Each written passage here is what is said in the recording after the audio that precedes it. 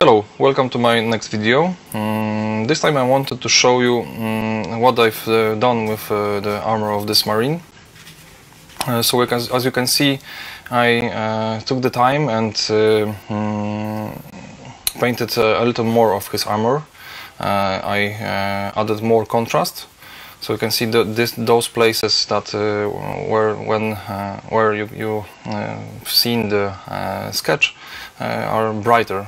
So I've widened the highlight because when we made the sketch, as you can see on his leg, those were only small places that were sketched and highlighted. So if you want the element to be of a brighter blue color, we should widen all the mid-tones, so the surface will have the brighter color. So you can see on his chest here, I've widened the place where the highlight was to this extent, and also on the helmet. So we can see it here. So it's a bigger place that the mid-tone is occupying, and also on his leg and feet. The next thing is that when we made the sketch, we jumped through different colors.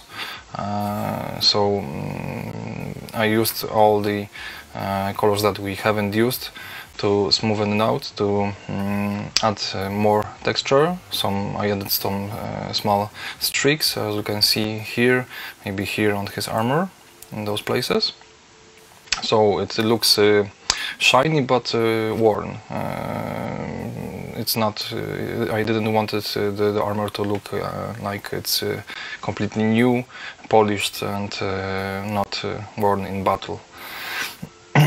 So, going with the methodology of the sketch that I showed you earlier, you can see that we still have the line of the highlight. So the start is here on his helmet, and then it goes through the chest piece here, through the groin armor, and through the leg.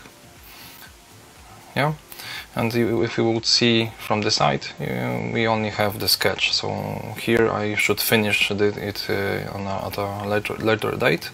Also, I added secondary reflections. So this is an example. So it's something small, that maybe something that is reflected from the ground. Maybe this reflection on this plate will bounce the light a little on his chest piece. And also here you can see here the light is bouncing from the golden eagle on his on this piece of armor. So you can see that the bounce and the light that is reflected, its reflection is visible, but it's not so strong as the main highlight here. So it's only a dispersed light that is visible on this place. But I add such things because if we would leave this whole surface in the shadow, it would only be very dark and not interesting. But we want to add small details. And the same example is on his leg here. And the light is bouncing from this point and is reflected on this part of the armor. So you can see adding such small details fills the miniature, adds more detail.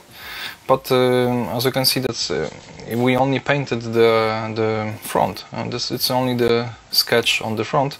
And if we would finish this leg, also his arms, the armor would look finished from the front. We can of course add secondary reflections to even deepen the effect of a reflective armor, but it's not needed. If you want a faster effect, you can only make the sketch and then smoothen it out, add maybe some small details. Also, you can see that I wanted the upper part of the armor to be brighter. So here I used pure white to highlight here, and going lower I didn't use white.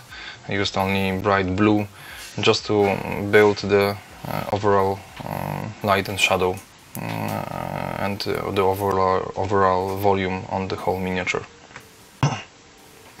So you can see as an example how it's finished, and here, yeah, we must finish this leg, we must finish his arms and the whole back.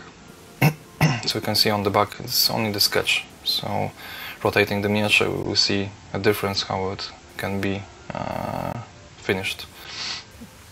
And all the blends were done by the same technique that I showed you on the plate and earlier on the chest piece.